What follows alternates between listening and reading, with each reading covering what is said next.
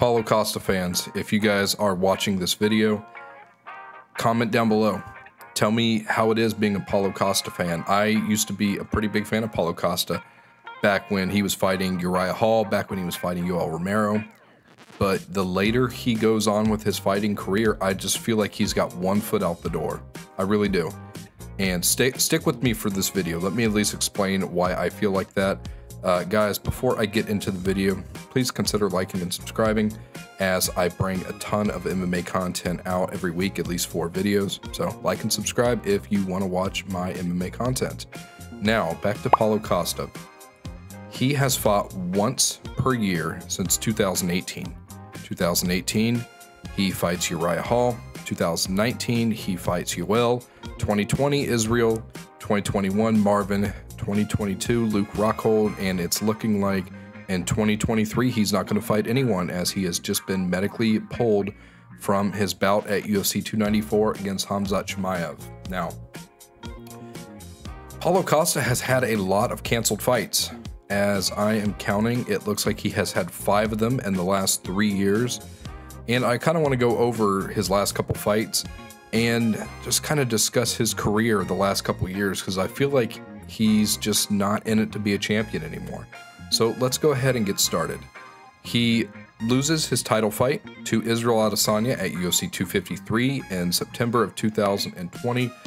You know, Israel Adesanya is a great fighter. No shame in that loss whatsoever. I'm not here to shame Paulo Costa, you know, for losing fights. I just want to talk about the fight inconsistencies and just getting him into the fight, okay? He then is linked to a fight with Robert Whittaker in April of 2021, yet it's canceled for unknown reasons. Whittaker claims that it is on Paulo Costa, that he just doesn't want to fight. Whittaker is confident that the fight is not going to happen, and because Paulo Costa is either, you know, pulling out or just having issues with contract negotiation, so he moves on. Whittaker moves on and leaves Paulo Costa behind. A couple months later, in August of 2021, he is linked to a fight with Jared Cannonier. And Jared Cannonier comes out and says the fight is not happening because there is a pay dispute between Paulo Costa and the UFC. Understandable. Jared Cannonier says he understands.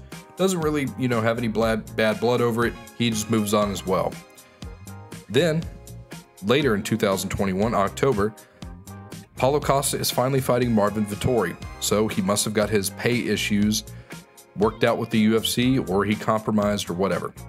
He shows up to the fight, over 20 pounds overweight, and casually mentions to the press on his pre-fight press conference, I think it was like 3 or 4 days before the fight, that he hopes the UFC can make it at light heavyweight because he's 20 pounds overweight, and he hasn't told the UFC yet. So then the next couple of days, the fight may not even happen. Finally, it happens at light heavyweight. Paulo Costa loses to Marvin Vettori despite outweighing him by over 20 pounds because Marvin Vettori showed up on weight. So there was that. He is then linked to a bout with Luke Rockhold in July of 2022, yet the bout has to be canceled and moved to August for unknown Paulo Costa reasons. This is what Luke Rockhold said. The fight happens. Paulo Costa wins. He beats Luke Rockhold, which was a really fun, entertaining fight, by the way. Go watch that fight if you haven't. It's insane. He's coming off a decent one now over Luke Rockhold. He is then linked to a bout with Ikram Aliskerov at UFC 291, July of 2023. Yet, almost as soon as that fight is announced, it is canceled for unknown Paulo Costa reasons. I don't know. He then is scheduled to fight Khamzat Chimaev at UFC 294, October 2023. He shows up to Fight Island, and he has an injury to his elbow that he had surgery on weeks before. He's having issues with the elbow, and the doctors medically pull him from the fight. Now, I am not here to shit on Paulo Costa. I'm really not. I don't want to shit on Paulo Costa. And if he got medically pulled from the fight, which from all indications it's seeing that he has been, then absolutely he should not be fighting. If he's getting medically pulled, I don't want fighters fighting if they're unsafe, if they're, you know, if they're ill, if they're not fit to compete. That's what the doctors are there for. No issue with that whatsoever. However, I know a lot of fans are having an issue with this because of the inconsistency with his fights, the constant canceled bouts, and then with the elbow itself, it just seems like it could have been handled a little bit better earlier on. That's all I'm going to say on the elbow and this latest one. But with these last canceled fights, it's like, man, I've got to be, I'm worried about Paulo Costa fans, because that's got to be a stressful time for Paulo Costa fans. You know, hearing that he's getting a fight, there's a fight announcement, and then you're wondering, you're like, is he going to make it? Is he going to make it to the fight? I don't know. I don't know. For whatever reason, I'm not saying these reasons are even his fault. You know, the elbow, pay issues, whatever it may be. I'm not even saying these are his fault. I'm just saying, as a fan and as a promoter, as like a boss, when you sign Paulo Costa to fight, when you hear that your favorite fighter, Paulo Costa, is fighting, I feel like a lot of fans are wondering, is he actually going to make it? Is the fight actually going to happen? And from the UFC's perspective, I wonder how that is for logistical reasons. Like, are they going to have a backup fighter for Paulo Costa every time he fights? Is Paulo Costa going to be treated like a championship bout where we have to have a backup because you don't know what's going to happen with him? That's all I'm discussing here. And I have to say, I think Paulo Costa is the most unreliable UFC fighter when it comes to just getting to the actual fight. I'm not even talking about winning or performing well. He normally performs pretty well. Even in that Vettori loss where he was 20 pounds overweight, he still looked good. It was a great fight. The fight with Luke Rockhold was absolutely a terrific, great fight. But you've just got to wonder, is this guy going to make it to the fight? And if he does make it to the fight, is he going to show up over 20 pounds overweight? Just saying, Paulo Costa is a very inconsistent fighter, and this is my last point I'm going to bring up on him. I feel like he's got one foot out the door. I really do. I think that Israel Adesanya loss, I think he thought he was going to go in there and just bulldoze Adesanya, and when that didn't happen, I think after that fight, he had one foot out the door after that fight. I really do. I think he came into the Vettori fight half-cocked, didn't even try to make 185 pounds, just showed up and was like, I hope you guys make the fight at light heavyweight because I'm, 20 pounds overweight. And then he comes back after the Vettori fight and he fights Luke Rockhold, who hasn't fought in 3 years and is coming off 2 knockout losses. Has a pretty tough fight with Luke Rockhold, wins it though.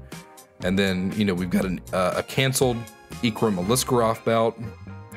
And I think he did truly prepare well for Khamzat Chimaev, but he had to know getting surgery 5 weeks before his fight on his elbow isn't a good idea. I mean, if he needed the surgery bad enough, why not just pull out of the fight? Why? I just don't understand why we're going to have elbow surgery and then go to Abu Dhabi and act like we're going to fight when you're probably going to get pulled by the doctors because your elbow is, terribly infected and you're having issues with it and you had surgery on it. I don't understand Paulo Costa's career plan right now. I really don't. I really don't get it. I really question if he wants to even be a champion anymore. Is he trying to be one of the best guys in the UFC? Is he trying to be the middleweight champion? Is he trying to be a, top contender? I don't know. I almost wonder if he is just kind of fighting every once in a while to make a bit of money and to keep his name relevant and to keep growing his social media presence. I truly wonder that.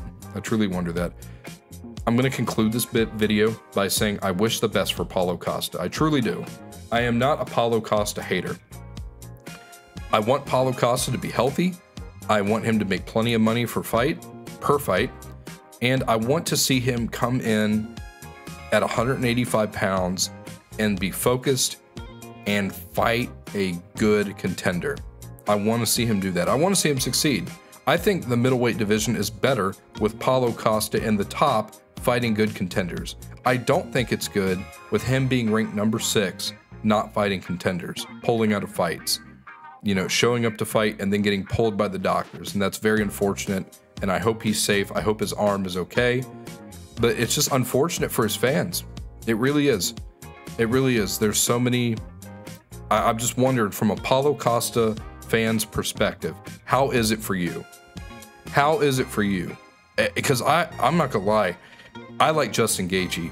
If Justin Gaethje had this amount of canceled bouts and inconsistencies, and he's pulling out and he's showing up, you know, at weigh-ins 170 pounds, it would be very hard to be a Justin Gaethje fan in that case.